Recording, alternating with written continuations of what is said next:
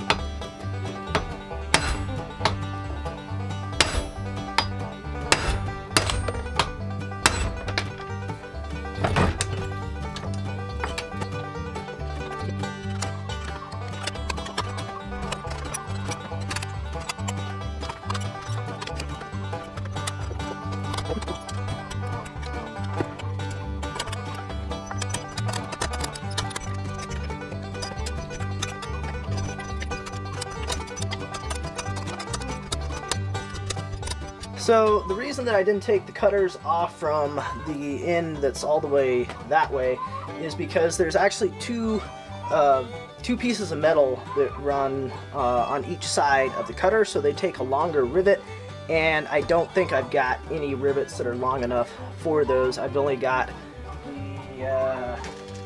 just the standard size ones that are long enough to go through just the one bar and then the cutter. So I'll have to pick some more of those up in order to replace out these other ones.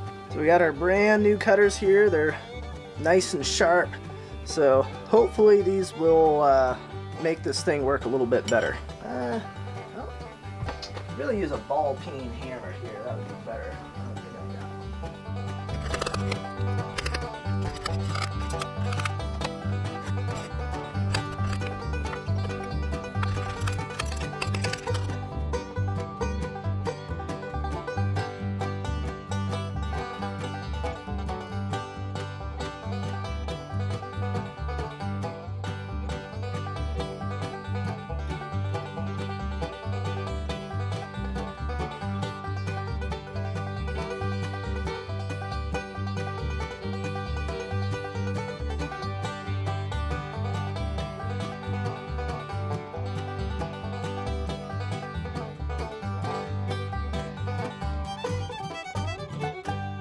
Alrighty, well, we got all the ones that we could get replaced on here. Like I said, I couldn't get these upper ones done today because I don't have these longer rivets to replace those out with. I've got plenty of cutters, just not the right size rivets. I also didn't do the one that's all the way at the bottom there. That's a special cutter. It's got like a double tooth on it. It's for putting right at the end of the bar, and I don't have a replacement one for that. But we got most of them swapped out, so we'll take this back over, get it put back in, and then do a little bit of cutting this afternoon and see if it does any better.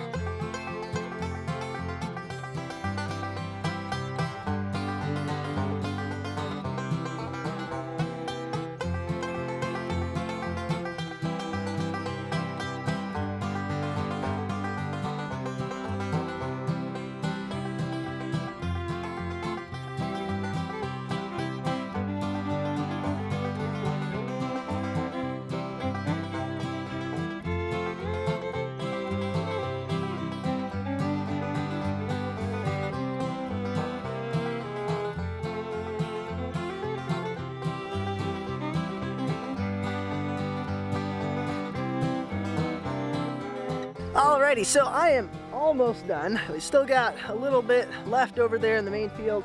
I've still got the hillside to do as well, but that's not a whole lot up there. But seeing as I was getting close to being done, and it was cutting really well too.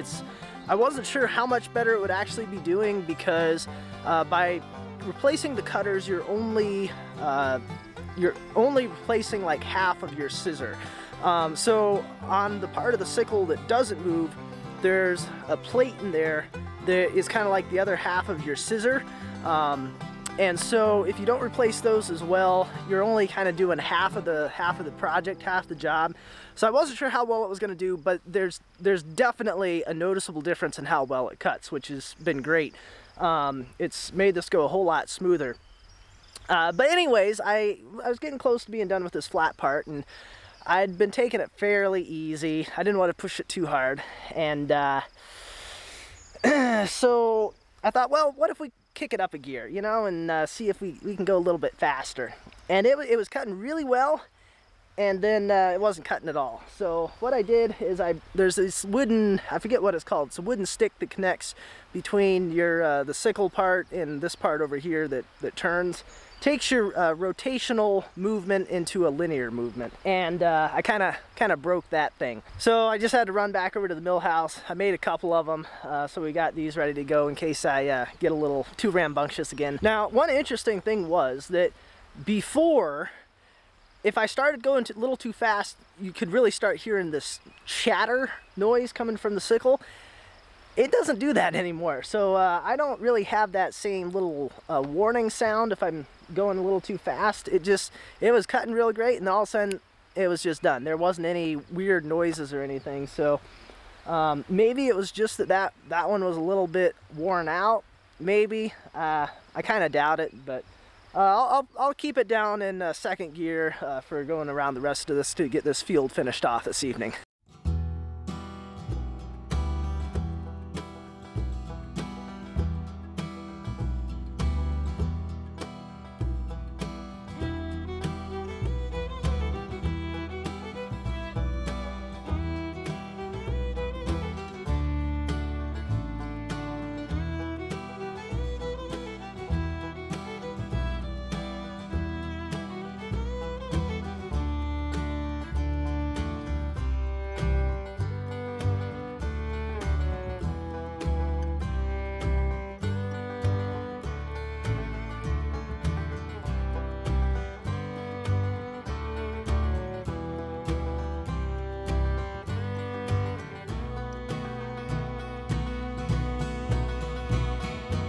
Alrighty, well, I managed to get the rest of the field here mowed last night without any further incident, or also known as doing anything kind of stupid, but got all the rest of this mowed. I was glad when I came out here and checked it this morning that it looked like I got everything mowed pretty well, because it was getting just a little bit dark by the time I finished it. I think it was 9:45. So anyways, we got this all done. So we are going to take the sickle back over towards the mill house.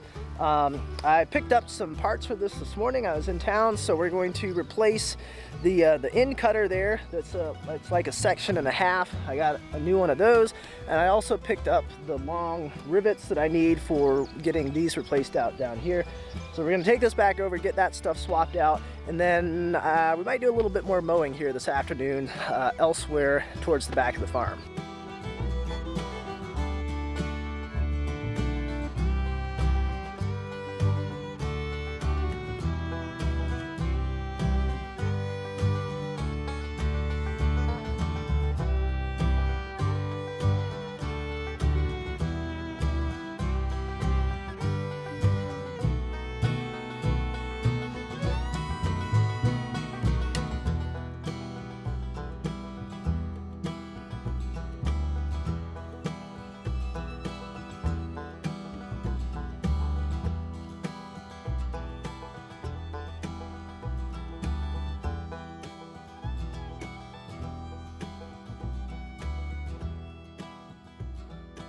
Alrighty, so now that we've got the sickle hopefully in a little bit better working order, we've got all of the cutters replaced, even that little wonky end one.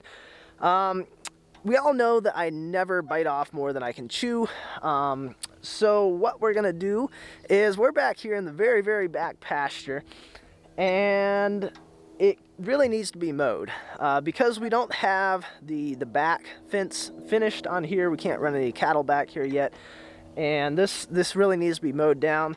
Last year I came back here and I brush hogged it, but I'm thinking that I might as well try getting some hay out from this, because if I'm going to be cutting it down, I might as well get something out of it, or at least try to.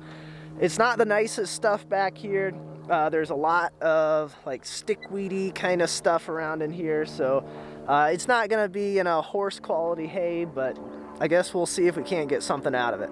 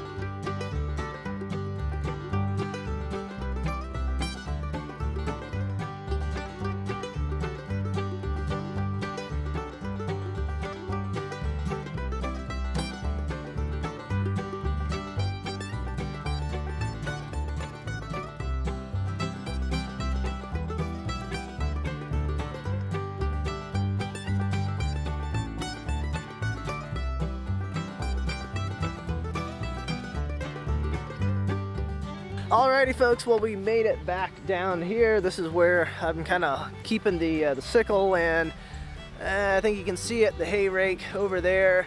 For the time being, they're kind of out of the way, and it's fairly close to the one hay field that we've been working in. So that is gonna do it for today, I think. We've done quite a bit of work here, getting stuff cut and getting the sickle all fixed up and stuff like that. There's actually a couple things that I need to do on the sickle, but we're not going to go over those today.